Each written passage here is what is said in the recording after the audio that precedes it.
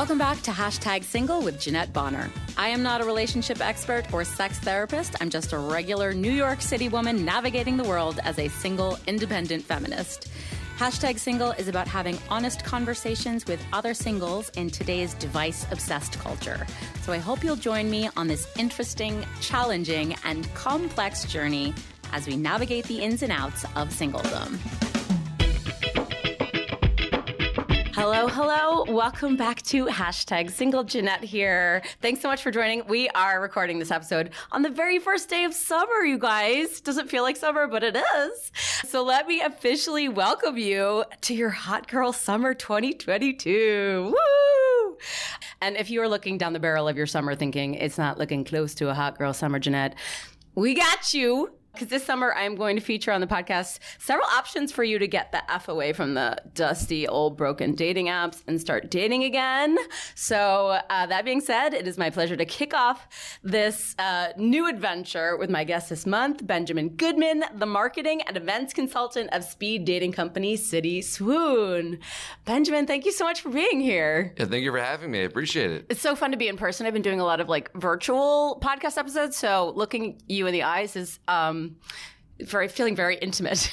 I hear you. Sharing space with you. Yeah, I hear you. I was talking to somebody in the elevator on the way up here too, and they were talking about the eye-to-eye contact and just kind of being in a room with somebody who's having the vibe of recording a live podcast. Yeah, it's just something different than Zoom. It's weird that we're it's not like it's 2021 here. We're coming back. It's weird that it still feels like we're adjusting.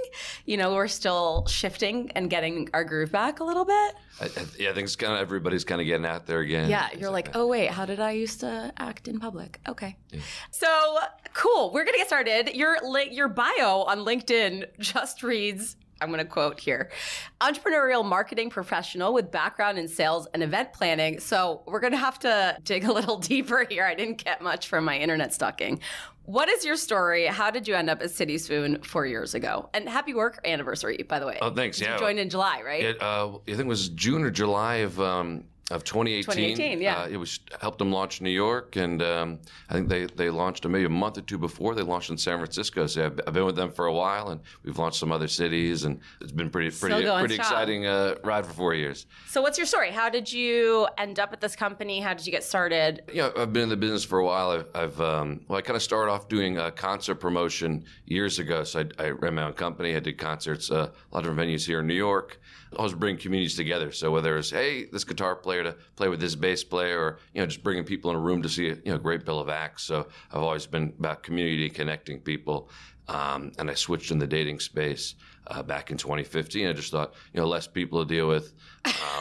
Little did you know. Yeah, well, it's a different. I mean, I do a lot of people still, but it's just I don't have to deal with managers and I feel you, all that kind of stuff. So it's a little bit easier to kind of get an event up and running. Yeah. Without all kinds of with less people to deal with. So what was the company? Are you allowed to mention it that you were with in 2015? I was with a company called Crush Mobile, and then I was with a company Social Concierge for a little bit. And but I've been with City Swoon for 4 years. Wait, Crush Mobile, and what was the other one? Social Concierge. Are they still in? I've never heard of those companies. Crush Mobile. I'm not sure if they're active right now. And then Social Concierge is long out of business. So. God, it's crazy how many of them I was researching, or I have been researching, other IRL dating event companies to invite them on the podcast this summer. And there's so many that were on my list that have folded. It's maybe that's just the way of startups and apps, I mean, it always was that way.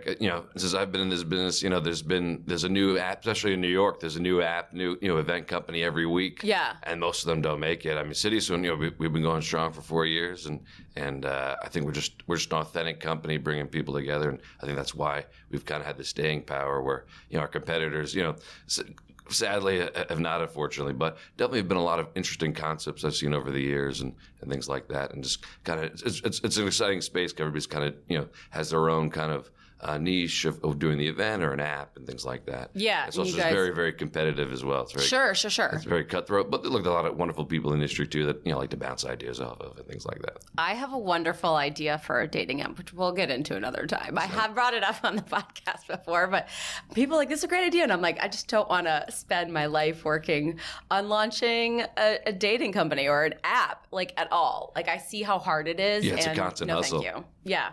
I have two great women that I know that have been on the podcast before, and they launched this phenomenal dating app called Foreplay. And it's like you and your best friend of the same sex looking for, assuming that you're both straight, looking for two people of the opposite sex who are also friends. So it's like group dating. Yeah. And it's genius. But I see the behind the scenes of like how hard it is to get an app and a dating app going, and raising capital for it. So anyway, we don't mean to detract from City Swoon. All good. No. Yeah, I just want to commend you guys for still being in the game, I guess. It's Definitely, so great. Yeah. Sure. So tell us about the company City Swoon and how it got started. So the company started almost 9 years ago in Australia. They actually launched, they're still in the Guinness Book of World Records for this, but they launched the largest blind speed dating event ever at the iconic Sydney Opera House. I saw that, but what does that mean? How many people? It had over 800 people at it. And how do you match 800 people? That's insane. They just kind of did. I think they had longer dates and things like that. And yeah, I heard those, and that's kind of what drew me to the company too. It's like, that's really exciting. It's an iconic world-class venue, a lot of people. So I thought that was kind of a fun selling point. But yeah, it was started by a husband and wife team, and then they've expanded throughout Australia. And then we're here, like I said, we're in New York, Philly, Chicago, Boston, DC, San Diego, LA, and San Francisco. Yeah, that's so interesting. What was the, if what was the concept of the founding of this? What ground were they trying to break when they created it? Sure. So a few things. So yeah, our co-founders are Brett and Louise. They're still based in Sydney, Australia. And they kind of wanted to bring people together in a genuine, authentic way. Not on the dating apps. Traditional speed dating, you have the name tags, you have the bell, the mic, assigned seating and things like that. So they want something a little bit more natural and organic and just a really fun new way to connect people, taking kind of the best of tech and the best of real life and putting it all together in an event where you could live match people with our unique patented algorithm. That's kind of our key selling point as well. The algorithm takes in things like education and age and height, horoscope, religion, etc., to do the matching live at the event. So what's their background? Are they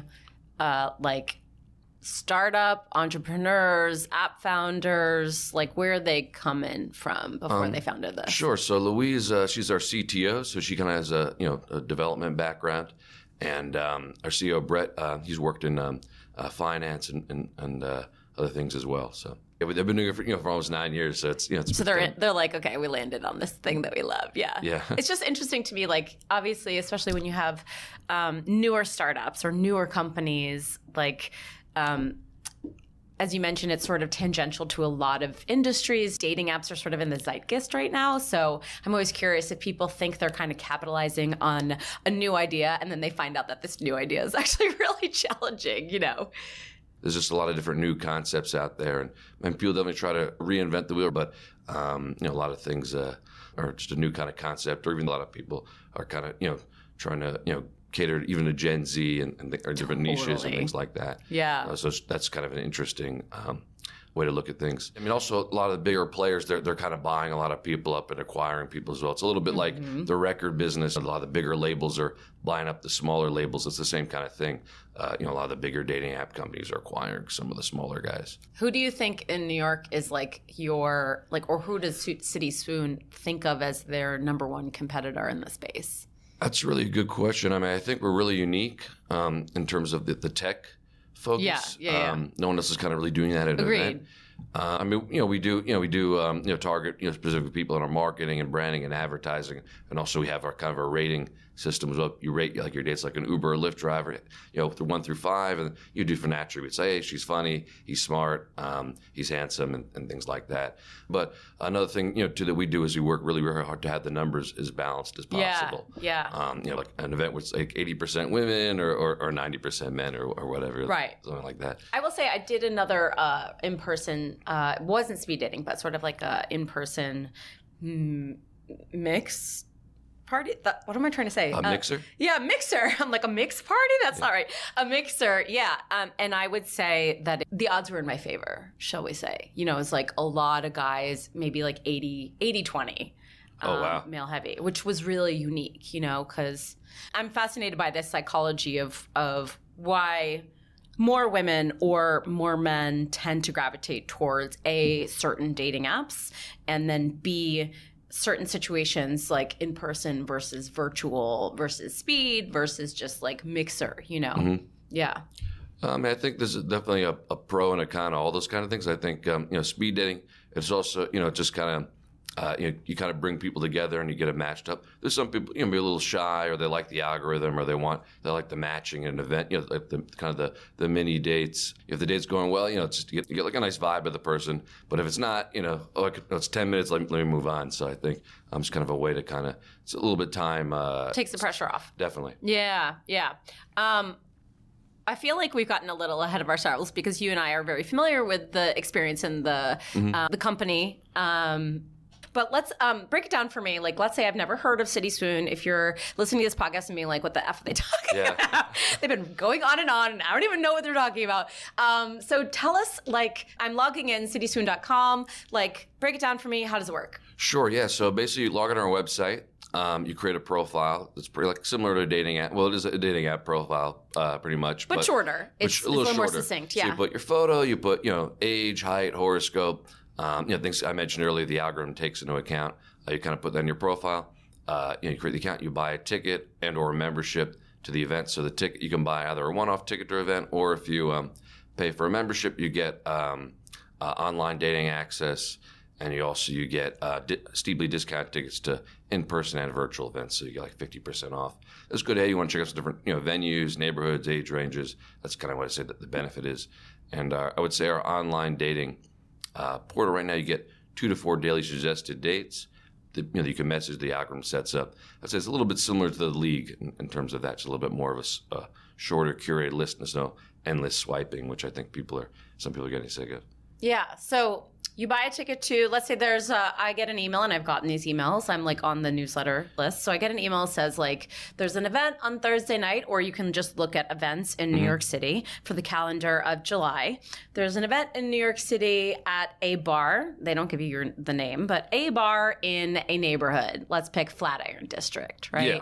And they'll give an age range. So let's say it is 28 to 42. That's large, but you know what I'm saying. So yeah. we give a window, right? Definitely. So basically, yeah. So you select your event, you buy the ticket, you show up on the night of, you log into your profile, self check-in, which is nice. You don't have to wait in line to be checked in, or wait. And I'll also just interrupt you for a second because on the one that you and I were in the same room at last month, I was running late, and they called me on my phone and like, where are you? Yeah, like, wow, this is really impressive, like making me accountable. Yeah, that's showing up. Yeah, that's another thing too. People that kind of take a little more time than usual to get to events now. I guess people start kind of getting back out there again. So you got to remember how long the subway takes, or like what happened to me today. There might be a train in front of you with police activity. No big deal.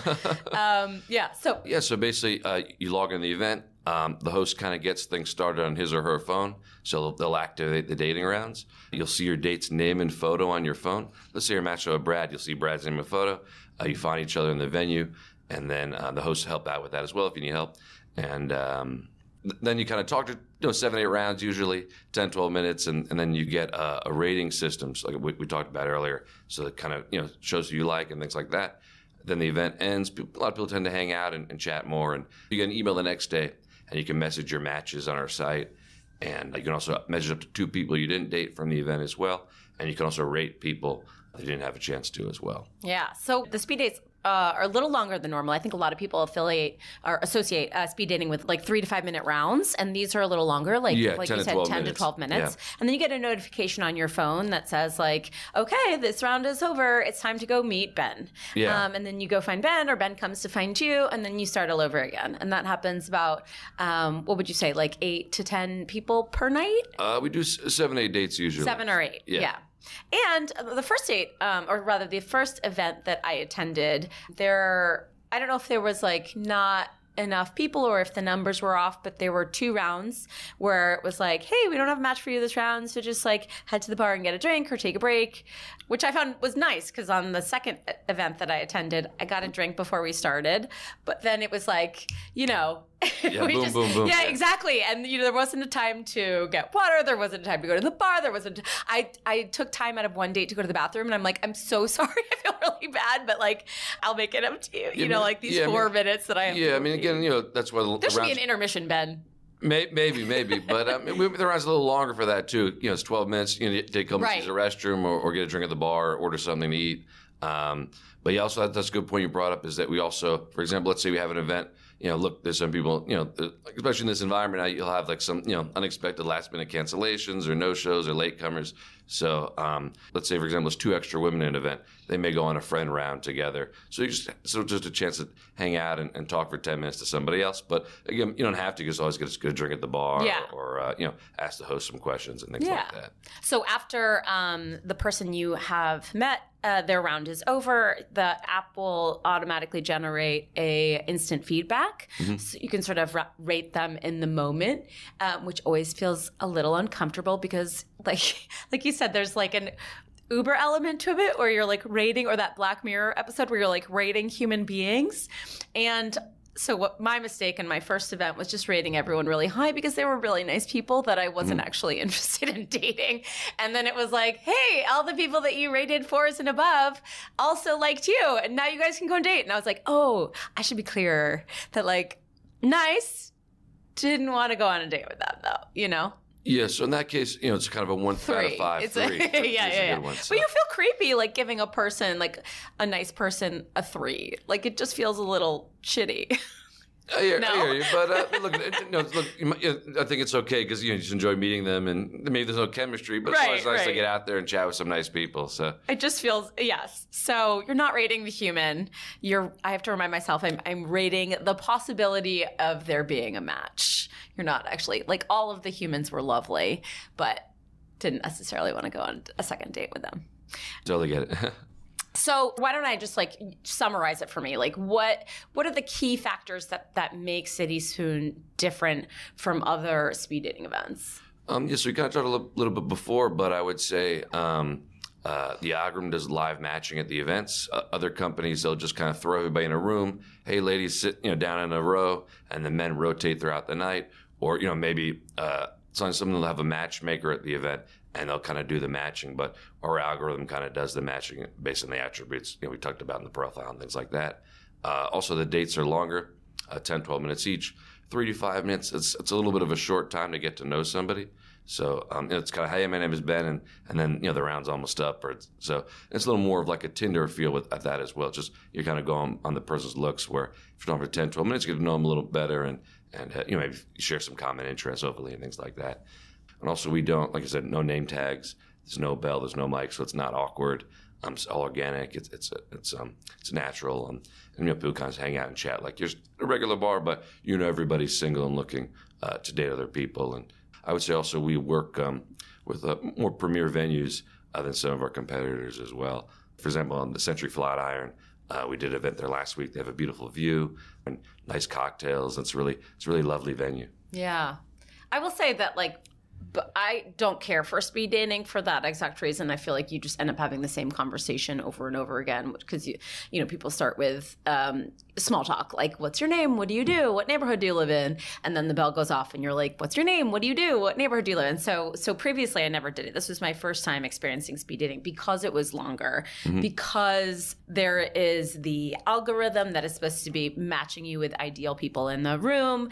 And also I always imagine speed dating like a long table, like the Last Supper, right? Like you got like 10 guys on one side and like 10 women on the other side. It's just musical chairs and you just shift over and talk to the next person, which feels very kind of institutional, maybe.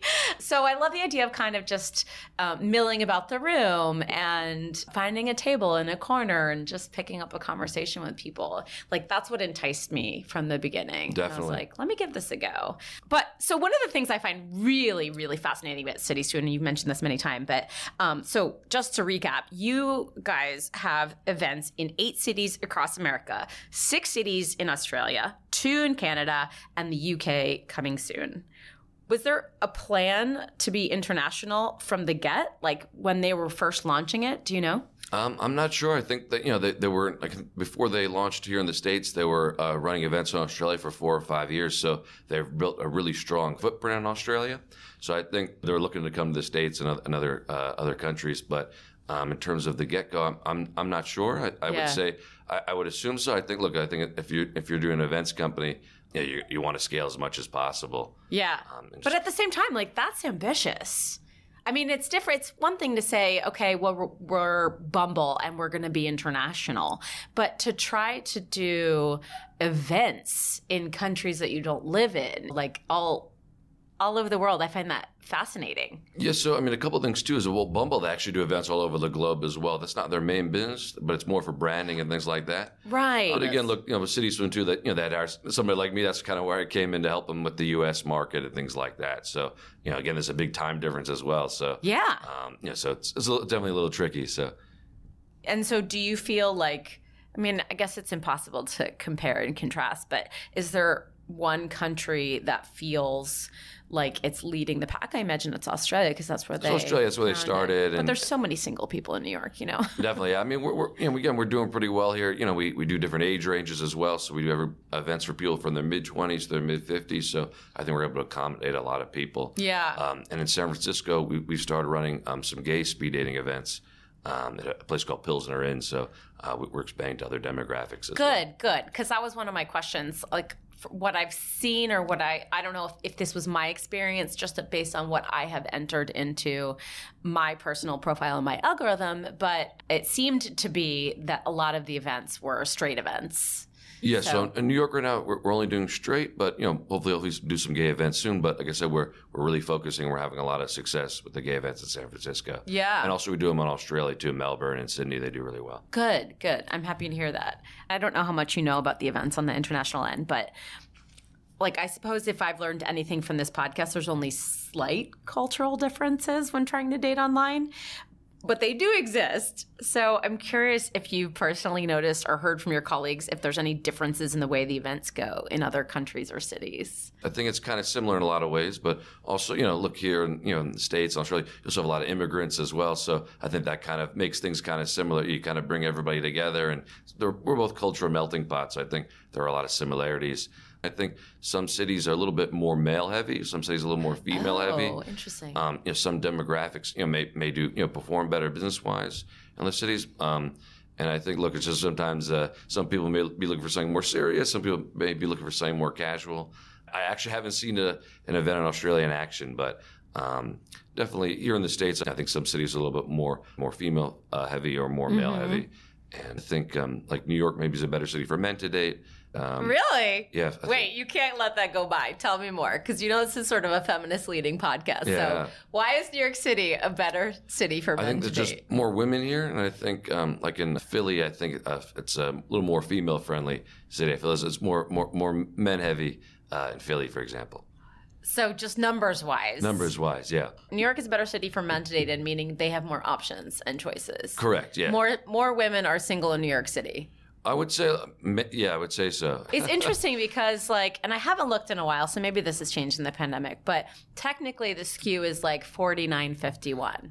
But, with a city of 8 million people, maybe 2% is enough of a percentage that it feels large, Yeah. But there's technically a split right down the middle between single men and single women. So it's interesting that your perception, or your experience, at least with behind the scenes, seems like there's a lot more ladies. Yeah, I think so. I mean, I just think in New York, I just think that's kind of the case. My personal theory, and this has come up in various ways on the podcast, is that women are more likely to seek and ask for help across the board. We're talking about like going to the doctor, going to therapy, asking for a career coach, right? So I think more women are probably more likely to look for other options in to date than men. So I don't know that the numbers are necessarily different. It might just be like more women are out like on the apps and looking for events to go to. Are you allowed to talk about if there's plans for future expansion aside from the UK? I think we're looking at maybe doing South Florida later in the year. Oh, Miami? Miami, Fort Lauderdale. It's up in the air and a little bit in terms of exactly when and which cities we would launch in. But Miami and or Fort Lauderdale we're looking to do later in the year. And New York and San Francisco are your biggest American cities? San Diego, we do really, really well in San Diego. People just love to get out there and just meet. I think it's because it's outdoorsy and social town. So San Diego, we do really well. New York, we do well. It's currently, New York, Philly, and D.C. on the East Coast are the leaders of the moment. But again, we're still relatively new in Boston and Chicago. It's kind of a big spread out city. So I think, it's going to be hard sometimes to get everybody in, one bar and one neighborhood in Chicago. But yeah, totally. But yeah, it's the summer's coming up, so or it's here now, so hopefully the Chicago events will get a little bigger. Yeah. They have a totally different like winter versus summer culture. Yeah, they're like, let's go. Yeah. So now you organize these events, at least in New York City, right? But you're often there as well. Yeah. Yeah. So at the recent City Swoon event that we were talking about that I went to last month, we, as you know, had some tech glitches, and you were there giving everyone the signal to like move on to their next dates. Yeah, like you were there when the algorithm failed. So being that you are present, give me some insights. Like, what have you learned about single people in New York City by attending and watching countless single people go on speed dates? I mean, I think in general, I think most people they just want to get out there and just just meet people and just have a good time. Even like at the events, I'm always pulling couples apart too. I'm like, I'm so glad you guys are having a wonderful time, but it's time to move on. And good. Kind of stuff. Okay. So that's kind of it. I mean, I guess I'm an optimist. I don't know of the gossip and stuff, but I want the juice. Come on, Ben. I want you to be like, do you ever like, I don't know, like insights like I always notice that men are more nervous, or I always notice that women start the conversation first, or I don't know, something dumb. Well, I think it's 2022, but I feel like a lot of women they want the guys to approach them at the events, but I think that's kind of one kind of social thing at the events. But look, women approach men as well. I think some people get a little shy, but to approach people as well sometimes. But that's where we're there to help, guide people and be a hand to hold and all that kind of stuff. And some people they just come to me like, hey, I'm just so happy to be out there again and meeting people. And I think a lot of people are optimistic. Definitely some people, they have had really long checklists and things like that. So maybe some people got a little bit pickier, but I think in general, people are just happy to come out and have a good time. And you really are an optimist. Yeah. I really just want some like dirty, like, you know what I have noticed? Because I have so much, I don't know, maybe too many like insights from being single for so long. I'm like, here's what I've noticed about dating in New York City. But I will say, like, in both of my events that I've attended, I have sat in place and the guys came to me. The first time I thought that was just sort of accidental because I happened to be sitting at the bar and they were like, oh, we'll come over here and get a drink. Yeah. And then the second time, I don't know, it's like an interesting subconscious choice that like no one ever said, now the men get up and find your next lady. But I did notice that kind of happened organically. Definitely. I just think a lot of people are kind of used to that. But again, we have women that come to the events and they go find their dates as well. Or sometimes, like people that have they have a nice little corner, or they have a nice little table, or a really great spot at the bar that they just want to sit there and just do their thing. But I did have to sit at the last one because my app I had no idea who I was meeting. Do you remember that? Oh yeah, there was I think it might have been an internet connectivity issue. Yeah. There was there was no cell service at the back of this bar. Yeah. So I had no idea who I was meeting, and I was like, some people are just gonna have to find me. They were like, "Hey, you're my match." I'm like, "If you say so." Take a seat. Once in a while, look, I mean, overall the events are really smooth, but once in a while I have someone, I can't log in or whatever it is. So look, that's kind of what the hosts are there as well to kind of guide people. Hey, or I'll tell someone, hey, just take a seat there, and I'll bring your dates to you. Yeah, I'll bring your dates to you. So, so CitySwoon offers virtual speed dating, correct. Right? I'm curious if you know, if the virtual or the IRL is more popular versus more successful matches are yielded. So I would say right now we're focused, at least in the Northern Hemisphere, we're focused more on in-person events. Summertime, people want to get out there. I think in the winter we'll do some more back to a little more virtual events. No one wants to get off the couch. Yeah. So, but I mean the virtual events a little bit different because the rounds are a little bit shorter. Also, I think it's we get some people that maybe we get for example some single parents that'll come to the events too because it's 1 hour they go on a computer or their phone and just have the date as well. Right. So I think there's some people so that's kind of been an opportunity to help some people have really busy schedules, maybe live out in a suburb and they don't want to come to the city necessarily to meet somebody, and they can kind of meet somebody online. And also compared to competitors, we have our own platform, so we don't use Zoom, we don't use other video platforms. We have our own video platform that we use. We have a couple of hosts. We have or a couple of hosts each event. They kind of do their thing. They'll kind of have some banner and greet everybody. And let's say somebody's internet connection dropped out. They'll talk to the other person, or let's say for example, some person didn't show up. They're going to talk as well and greet people. And again, they're kind of 5-minute dates, 5-6 minute dates, but just under an hour. In-person events, it's a little bit more. It's more of a commitment. It's 2 hours. Yeah, you got to get. To I like venue. it. I'm like, listen, whoever's going to actually get dressed today is worth meeting. Absolutely, and then also, for sure. Not that you're naked on the, but you know what I mean. They make people coming out making an effort. Yeah, absolutely. Yeah. So, and then I think too is it's convenient because. Maybe not a big drinker. Maybe they don't like going to bars necessarily. True, so right. Good point. Another outlet for people to date. Yeah, I love that. I hadn't thought that through. I have one final hot seat question for you. Sure. You ready? Yep. I like to offer a little bit of a hot seat question to all of my guest experts. So I'm going to read you a quote from the website that's going to preface this question. All right. City Swoon uses, this is nothing that you haven't said already, City Swoon uses the profile attributes and the feedback from previous meetings to match you to other attendees at the event for each date round. You will be matched based on your profile. The algorithm uses your entire profile, including your educational background, political beliefs, religion, height, age, etc., and your answers to the personality questions. The algorithm also uses feedback that you have given from any previous City Swoon dates. However, on my most recent City Swoon date, my last date was a man who firstly told me that he took the day off because it was Friday the 13th, because in 2022, Friday the 13th was the last weekday before the city went into full lockdown. So pink flag there. Yeah. But then I asked what he did with his day off, and he told me he went to a live taping at Fox News.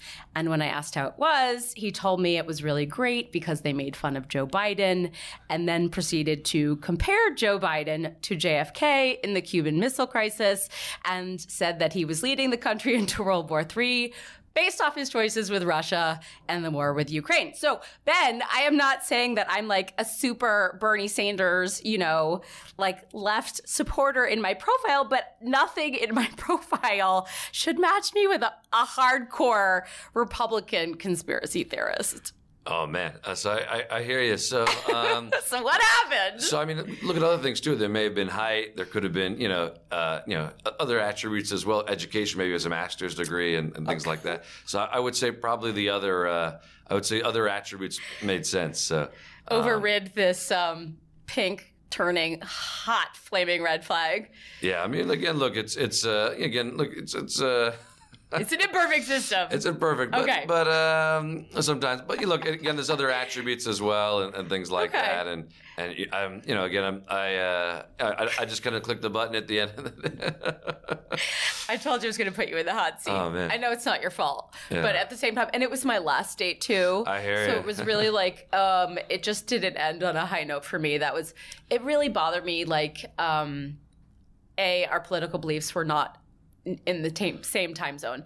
But it bothered me that that person would use very precious 8 minutes to talk at me about some things that have nothing to do with whether or not we might get along. I'm glad he talked about it because I knew it was like hard no within the first 2 seconds. Yeah, you know? I mean, look, and it's in a way it's a positive too because if it's not something you're looking for, then you can always Right, I would have known right away. But yeah. like I said, I think, listen, I'm not even, I think there are a few women in New York City who would be okay with that conversation on a speed date. I mean, there's definitely more conservatives here than I think we realize, but... it's a lot. It's a lot. So I just wanted to, get your thoughts on like what's up with the actual algorithm. But, Yeah, I would say it would probably be some of the other attributes that matched you guys. We just never found out what they were. I hear you. I'll take a look at it for you. No, I'm good. I'm good. Honestly. R.I.P. that guy. It's fine. Well, thank you so much for being here. It's been really a pleasure to have a conversation with you in person, Definitely. In real life, in keeping with the theme of City Swoon and with what I think, like, listen, we've all been indoors for 2 years, right? Not a full 2 years, obviously. And I think people are really exhausted by virtual dating, by app dating, and everyone's trying to look for something new. So I'm so excited to introduce City Swoon to people that don't know about it and to get people out of their damn apartments and meeting in real life again. I think it's really important. Absolutely. I totally agree. Yeah. So guys, if you're interested, cityswoon.com. Anything you want to add before we log off, Ben? Do you have a nice discount offer for listeners of #single? You can write into us, admincontact at CitySwoon. Maybe we could see if we work something out. Oh, okay. Thank you guys so much for tuning into this episode. As always, if you have a friend who is struggling with app dating and might want to date in real life, send them over to CitySwoon. After sending them to this podcast episode, share this along with them and all of your friends. And hopefully I will see you at the next event. Come join us on Instagram over at #singlepod. Join in the conversation over there. And I hope to see you out there having a great hot girl summer 2022. We will catch you next time.